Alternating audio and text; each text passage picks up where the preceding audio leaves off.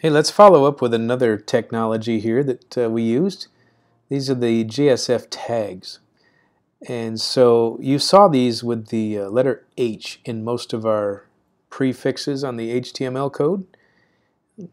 Here's a recommendation to go look at a certain documentation on Oracle's website. Let's take a look at that right now. So here we are in section 10 or chapter 10 called Using Java Server Faces Technology in Web Page. There are 3 links here. Let's take a look at the first one called Setting Up a Page. We noticed at the top of our page we had this code that was automatically created for us. So our JBoss environment did us a favor by including that at the top of the page. Let's take a look here that says Adding Components to a Page. So here's a list of all the components that these prefixes will create. So ones that we did include form, generates the form element. And let's see what else was there. Input text, we used this one.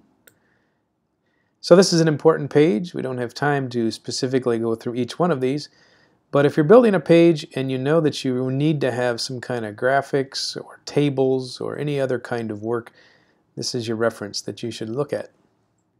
So back to our presentation here. How do I make dynamic code appear in the page?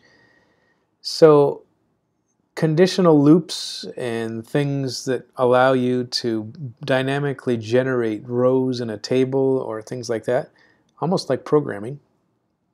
Also has some things that you should never use, such as links with databases. So the MVC strategy does not allow the views and the databases to communicate with each other. So you see here's another recommendation for a link. Go to the Java EE5 tutorial page to look at some of these things called JSTL core tags. Let's see what they do.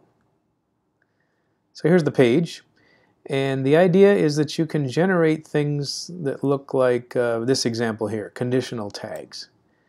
So a conditional tag begins with the letter C, and you can actually check to see if for some reason there is a non-empty field for your form. Then you can render something else on the page, and so a little bit of logic built into your form and right onto your page. So we're not going to spend any more time demonstrating these, but this is a great resource if you want to figure out how some of the features are on generating some dynamic code on your view.